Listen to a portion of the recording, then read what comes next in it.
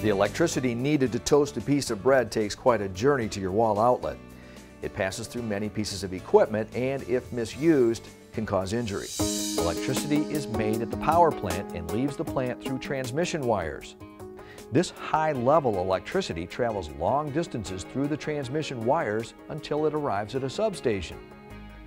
At the substation, the electricity goes through a transformer and is stepped down to a lower, more usable level. The electricity leaves the substation through distribution wires. It travels shorter distances through the distribution wires and arrives at either a pole or green box near your home or business. If it arrives at a pole, the electricity is changed again to an even lower level and is delivered to your meter by the service drop wires. If it arrives at the green box or underground transformer, it travels through wires beneath the ground to your meter. Once the electricity passes through the meter, it enters your home or business through the service panel and is distributed to your wall outlets. Electricity deserves a healthy dose of respect by those who use it or work around it. These safety tips will help to keep you and your loved ones safe and healthy. Always presume wires have electricity running through them and that they are never safe to touch. If you see a fallen wire, call 911 and your local power company immediately. Do not approach the wire or let anyone else near it. Do not touch anything or anyone the line may be touching. Objects can become energized just by contacting a down power line. Even telephone or cable lines can become energized, so don't touch any wires. Do not enter any electrical substation for any reason. Do not approach or climb on any electrical equipment. Always be aware of overhead lines.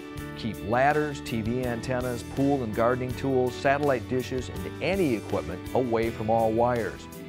You should maintain a minimum of 10 feet of clearance from the wires at all times. Contact with underground lines can be deadly as well. Always call 811 before any digging project. If your vehicle comes in contact with a utility pole or wire, do not get out of the car. Call 911 and alert others to stay away from your vehicle. If you must exit the vehicle because of fire or other imminent danger, remove all loose items or clothing and jump clear of the vehicle.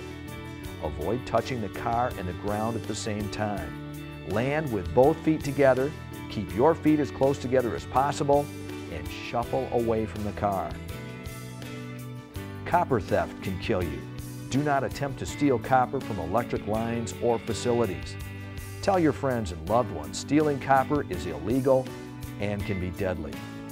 Do not ever attempt to remove your meter or the box which holds it. There are live wires behind the meter. In the event of a fire or other emergency, call the power company to safely turn off the electricity. Always have a certified electrician work on your service panel or circuit breakers. Turn off all circuit breakers before doing any electrical work at your home or business. Don't overload your home circuits. Use surge protectors to help protect from any fluctuations in electricity. Don't use power tools or appliances with frayed or broken cords. Never cut the third prong or ground off of a plug to make it usable in a two-prong outlet. And finally, don't take chances with electricity and your safety. If you need assistance or more information, please contact your local power company.